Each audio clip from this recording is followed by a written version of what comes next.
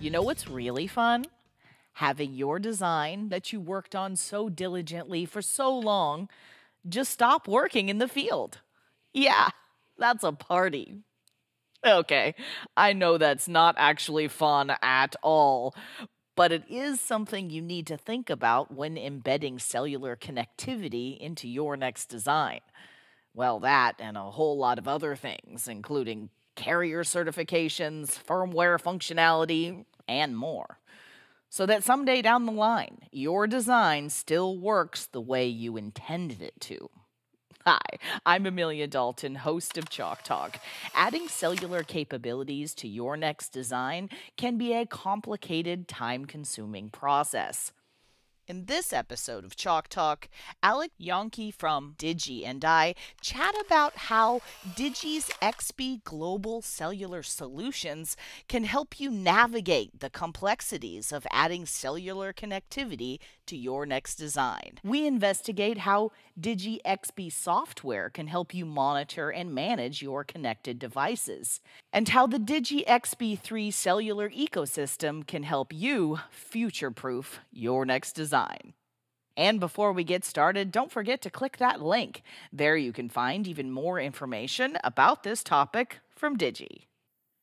Hi, Alec. Thank you so much for joining me. Hi, Amelia. Yeah, thanks for having me today.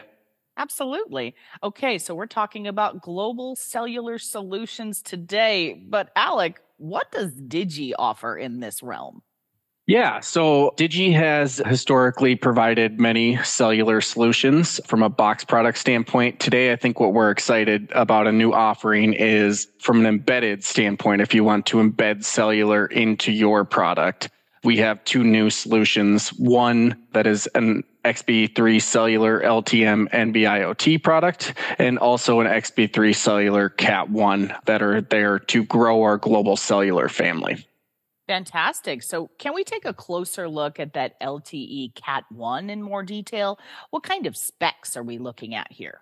Yeah, this is an embedded modem that comes in our standard through-hole form factor, so you can easily build it into your product and or replace the cellular component with other RF compatible products like some of our Zigbee and or 900 megahertz products.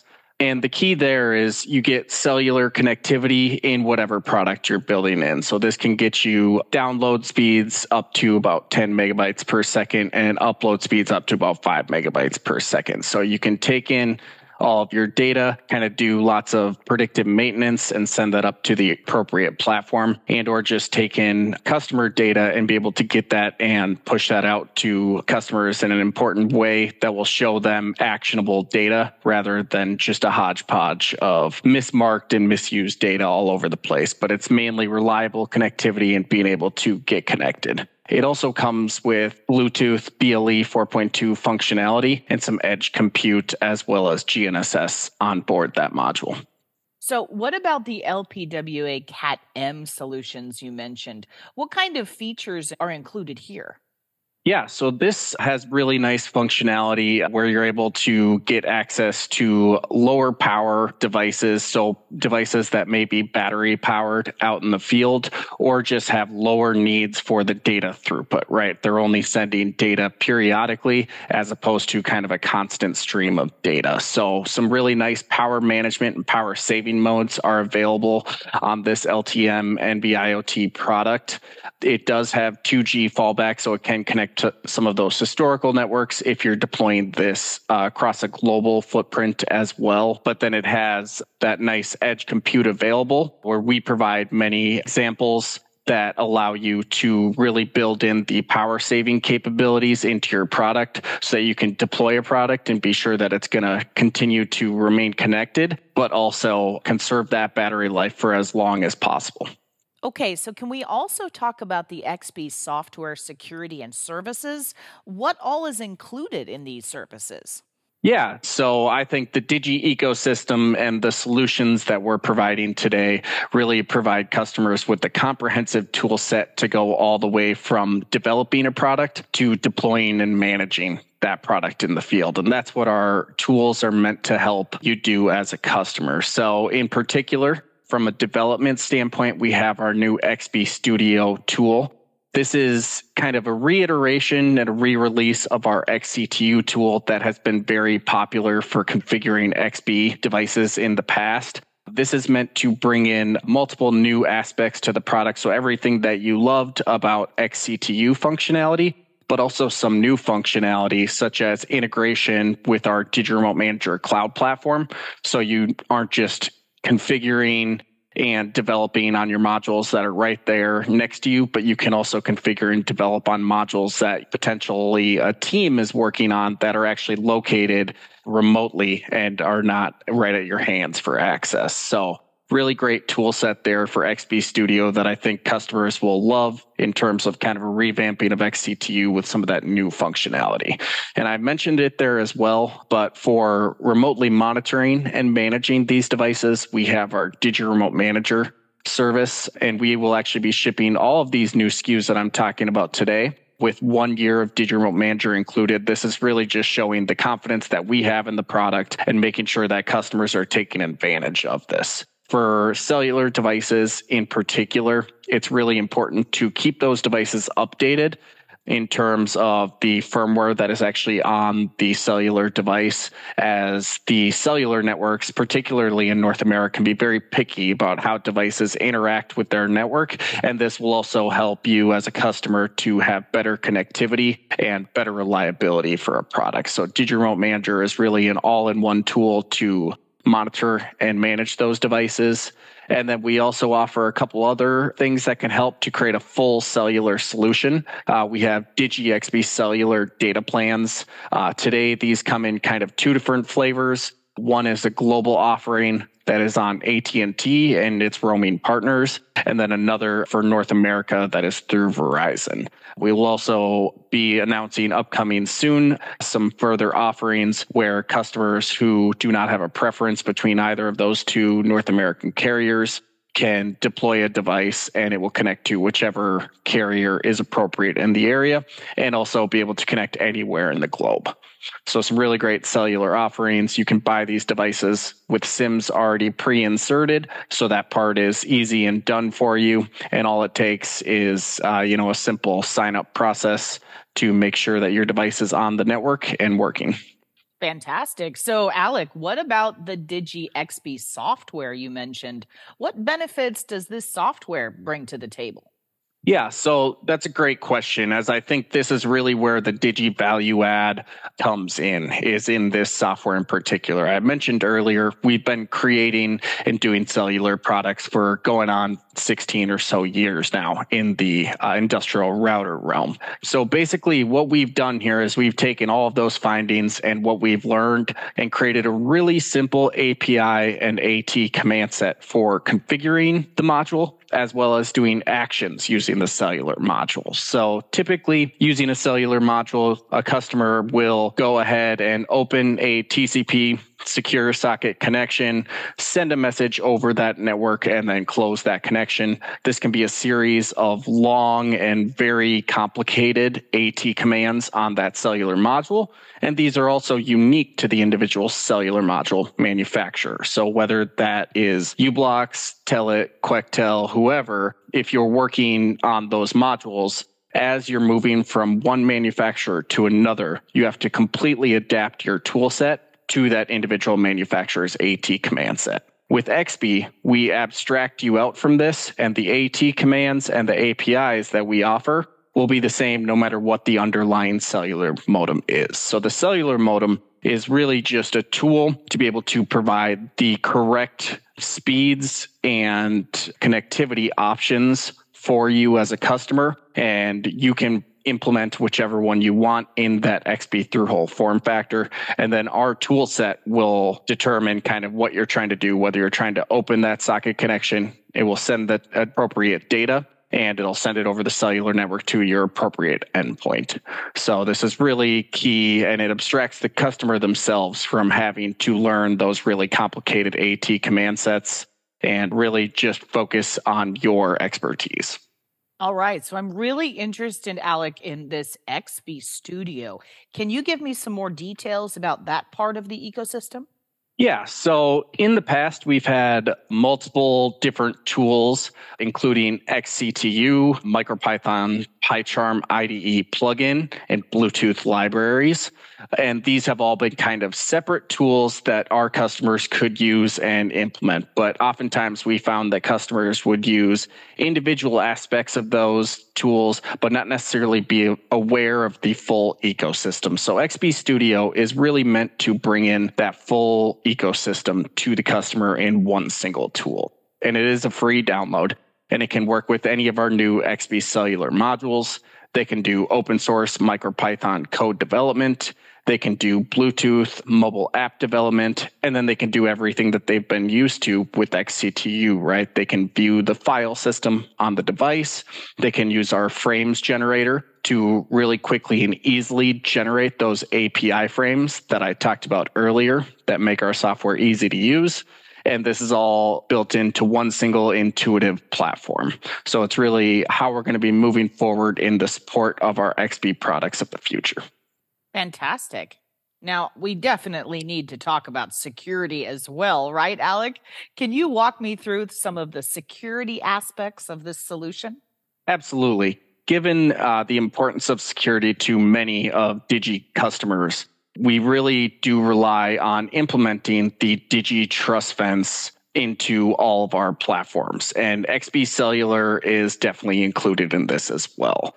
In particular, we do include a secure element chip on our device that allows for key storage for secure boot on the device. So in particular, what this means to the customer is they can be sure that a specific firmware that is meant to be intrusive will not be able to be loaded onto the device. The device will actually detect that intrusive firmware and revert back to a standard Digi firmware that you previously had loaded on. So this secure element for secure boot is very key. It also allows us to do encryption, AES 256 encryption on all data that is transmitted from this device, and allows you to do things such as create protected MicroPython files so that if someone gains local access to the device, they do not have access to your own IP and MicroPython that you created. That may include passwords and other things you don't want them to get. And then it allows for bidirectional TLS communication. So your own cloud that you use, whether it's Azure, AWS, or any other one, allows you to create that bidirectional communication in a very secure way that you can be sure that if this data is ever intercepted, it will not be readable to that person who's intercepting the data.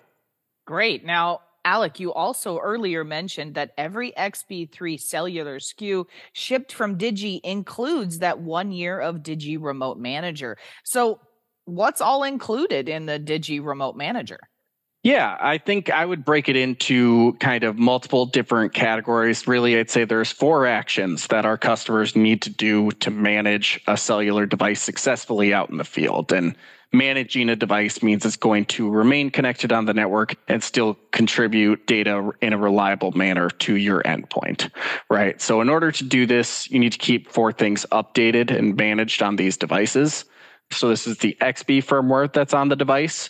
This is how you can implement new features and any bug fixes that may come out periodically. And this also includes the XBee modem firmware. So this is the cellular module modem firmware. This is what I talked about earlier. That's very important to the carriers in how this device actually interacts with their cellular towers. So these can be very important and actually range in importance from the carriers actually telling customers that they must update this modem firmware in particular instances in order to stay on the network.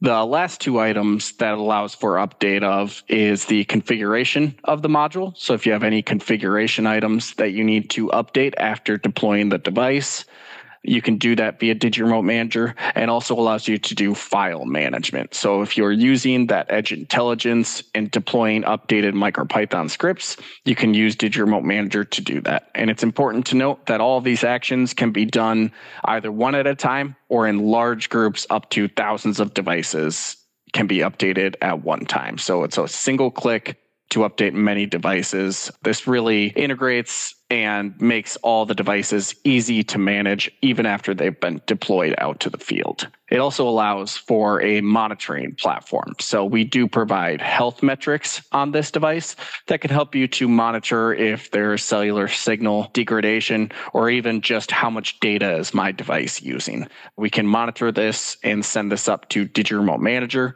with easy ways for the end customer to go and allow for alerts to be created, such as maybe I'm using too much data this month, or maybe my device has a cellular signal level that's dropped below my accepted standards.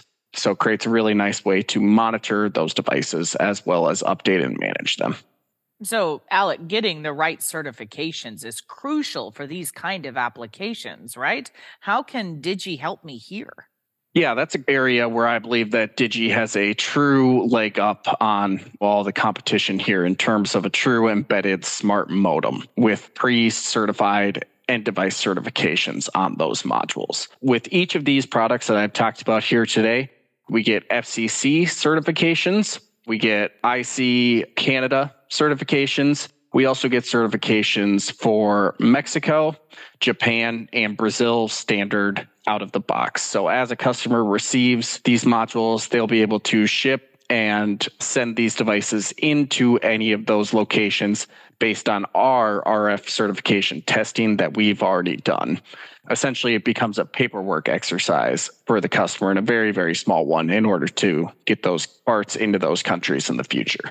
For example, in the United States, you must have FCC certification. So you must just fill out an FCC Part 15B filing and fill out the appropriate paperwork there, which amounts to about 1 page worth of items just telling which product you are shipping into the country. And this is common throughout the world. So, Alec, we also need to talk about carrier certifications, right? We need to keep those in mind. Absolutely. So for companies that are deploying products specifically into North America, so the US, Canada, and Mexico, these carriers often require carrier certification in order to get your devices onto the network in the first place. Digi has a commitment to release all of our products with these carrier and device certifications. And with this embedded smart modem, you can put this into your product, and that end device certification will carry on through to your individual product. We get this with AT&T and Verizon in the US, as well as upon customer requests and requirements for other carriers such as Rogers, Telus, and Bell in Canada, or the AT&T affiliates that exist in Mexico as well. Okay, so Alec, if my audience wants to get started designing a cellular application, what should they keep in mind? Yeah, so you want to think about the lifetime of a product, right? It's important when you're going through this to think about what kind of expertise that your team particularly has and how that may play into how you manage a product throughout its lifetime. So cellular networks typically go through cycles of update about once every 10 years. That's when we recently made the transition from 3G to LTE. And, we're now in the transition period from 4G LTE over to 5G. So with this, it's important to note not just what product am I designing and what am I trying to accomplish today, but how can I make sure that I'm able to accomplish this using this same design in the future? Digi XBee Cellular product is really how you can keep this advantage and not have to go back and do very complex software rework that can take many months and or go redo certifications, as well as doing hardware redesign there as well.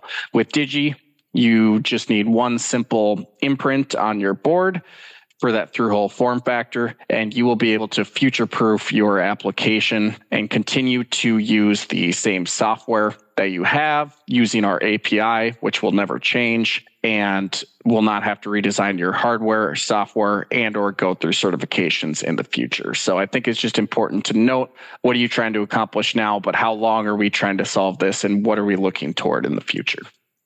That makes sense. Now, beyond the hardware, there are a lot of different design considerations to keep in mind when it comes to these kind of applications, right? Absolutely, there is. So many times when a customer is going and looking at creating a cellular product, they may initially look at that low hardware cost to begin with and see that as the best solution.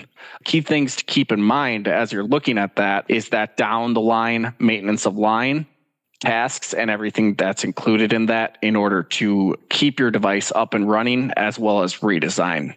So, when you're designing with an embedded modem, you have to keep in mind, how can I get to market quickest? Oftentimes it is, you and your competitor are both going to try and release this product. With XBee Cellular products, we really help customers to get to market quickly.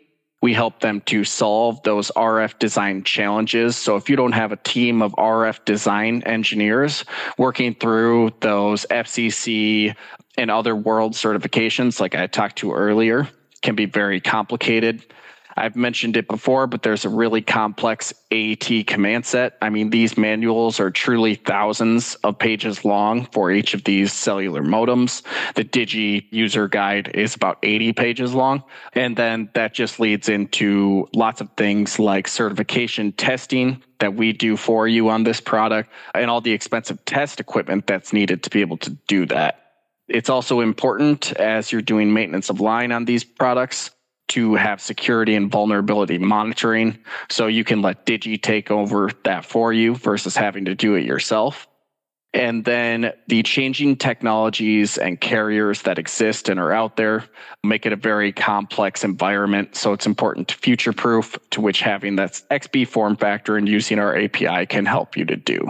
All of these things go into a big bucket that is going to be the low hardware cost as the tip of the iceberg, and what lies underneath is truly the larger bucket in the end.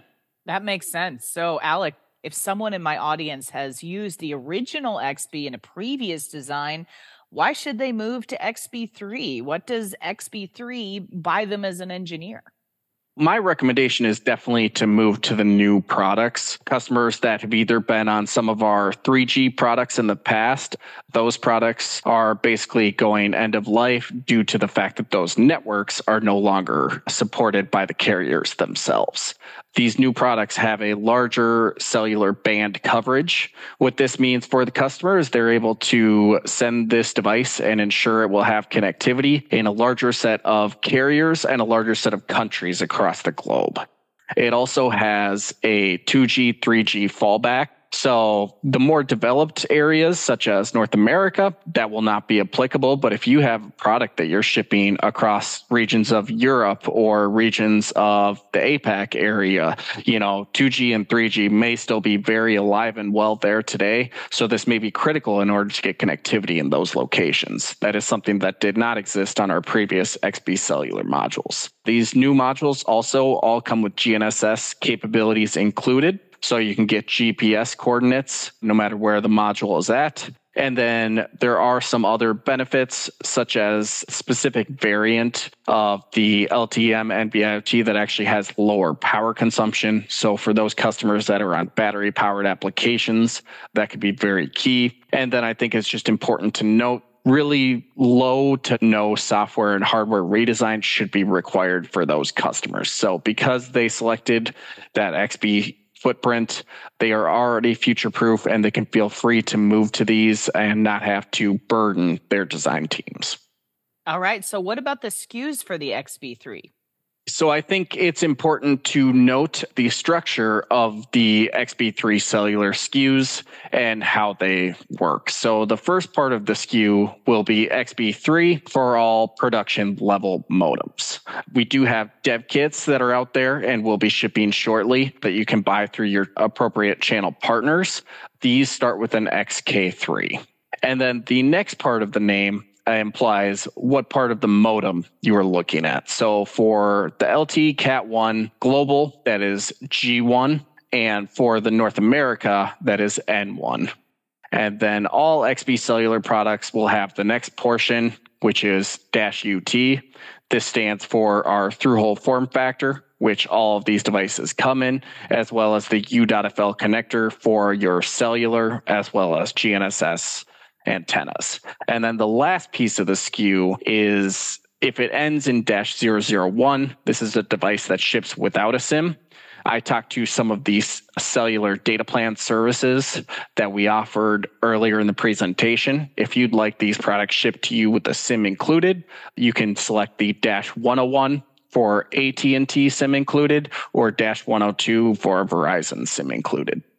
That third portion of the SKU, the G1 for the global Cat 1 and the N1 for the North America Cat 1, that will be replaced and be different in the LTEM, as it does have a different cellular module. So in the LTEM, that middle portion would be GM2 for our global variant and GM1 for our low power variant. This is a global offering as well, but is meant more for battery powered devices and applications. Excellent. Well, Alec, I think that's all I have time for today. Thank you so much for joining me. Awesome. Thank you so much. For Chalk Talks, I'm Amelia Dalton from eejournal.com. For more Chalk Talks, head on over to the Chalk Talks section of EE Journal. You can't miss it. It's right across the top. Or head on over to YouTube, youtube.com/EE Journal.